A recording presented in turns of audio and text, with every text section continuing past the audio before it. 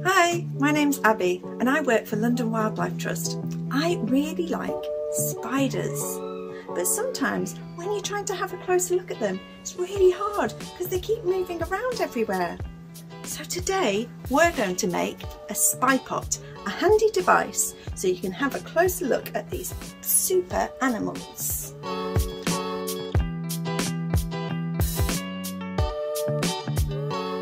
Spi-pots are also great to have a closer look at these spiders if you're not that keen on handling them.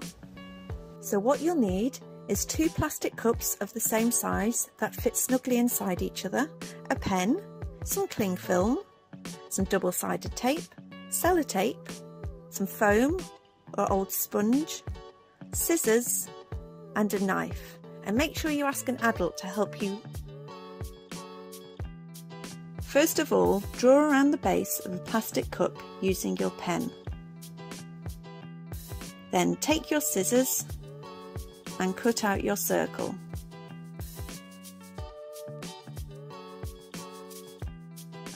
Next, you're going to stick the circle onto the base of the plastic cup. You'll need to use your double-sided tape and stick it on.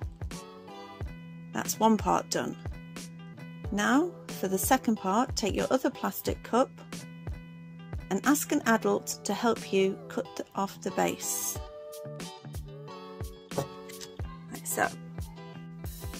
So use your scissors to just trim around the base to make sure it's nice and smooth. Then we're going to use the cling film to put a layer across the base. So put it on and then just trim the cling film off. When you're using your spi-pot, if your cling film does break, don't worry, you can just replace the film and carry on using the pot. You want to make sure it stays nice and firm on the top. So we're going to hold it in place using the sellotape, put the tape all around the pot, making sure to try and keep it wrinkle free best you can. Cut the sellotape off and that's the other half done. Now you put the part with the sponge on the end inside the part with the cling film and you're ready to go. Let's see what we can find. So I've used the part of my spi-pot which has got the cling film on the bottom to catch this lovely spider.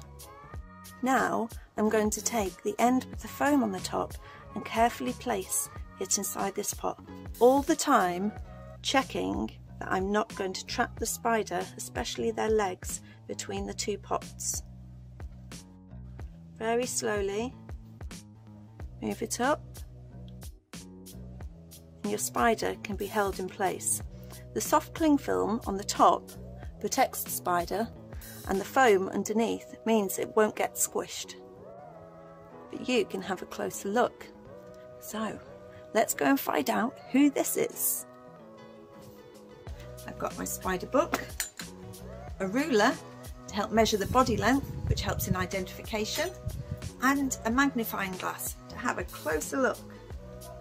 It's a good idea first of all to look at shapes of different spiders to see if you can find one that looks like yours. It's good to have a look at the body shape and the body length and what the legs are like.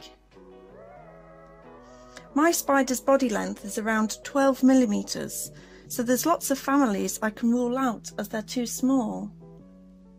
I found my spider near a web in the garden, so where I found them and what sort of web gives me a clue.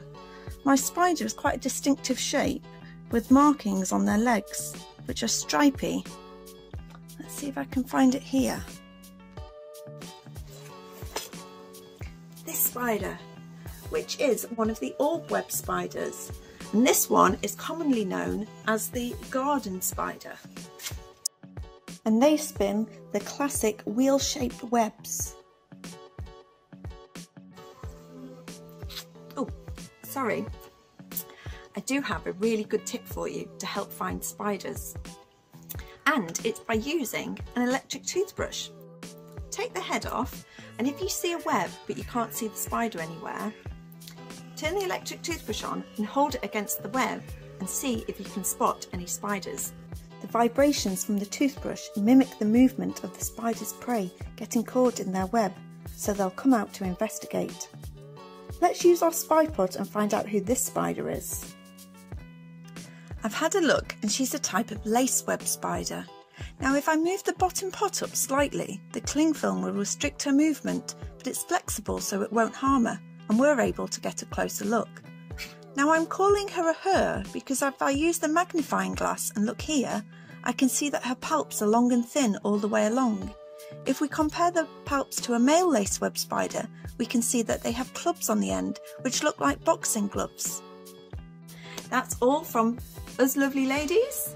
I'm going to pop these back where I found them, and I'll see you again next time. Bye!